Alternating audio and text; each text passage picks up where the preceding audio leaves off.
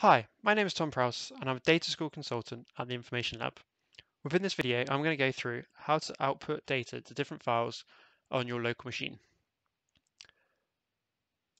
Within Tableau Prep, I'm using the sample superstore workflow, which is given to you already by Tableau. As you can see, there's multiple different inputs with lots of different data changes being made with lots of transformations. And this is what we currently have as our last table. So if I just add a clean step here. So our data is now ready to be output, and let's just say we want to put this into a hyperfile or a CSV. So as you can see here, this is our last clean step. By pressing on the plus here, we have the option to output data here. So if we choose that, this creates an output step for us. So down here, notice how we have a few different options from this drop down on the left. First one by default is file, which is actually what we want, but we can also publish to the Tableau data source, so that would be onto our Tableau server, and also publish to a database table, so we can write to a database as well. So we're going to choose file, and now coming down here, we've got a few different options. I'm actually going to start at the bottom of this section and work my way up. So first I want to say, what output type do I want to choose? So I've got two options here. I can use the Tableau hyperfile, or I can use a CSV. So for now, I'm just going to use a CSV. So choose CSV.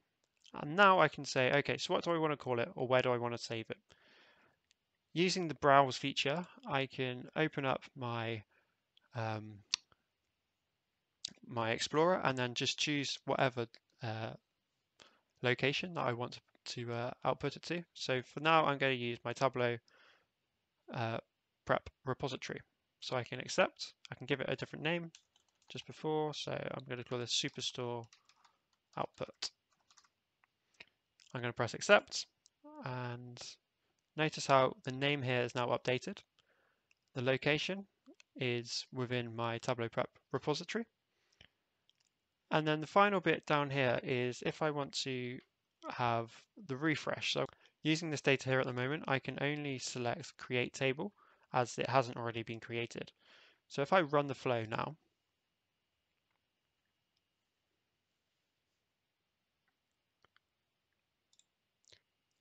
now that the workflow is run, I can go and double check that the CSV file has actually been outputted. So if I go to my File Explorer, notice how I now have Superstore output, so I can double click on there, and then Excel will open. And here we go. Here is my output. And that's how you output to a file using Tableau Prep. Thank you for watching. Make sure you subscribe to our channel and take a look at the next video in the series, which is all about publishing to the Tableau server.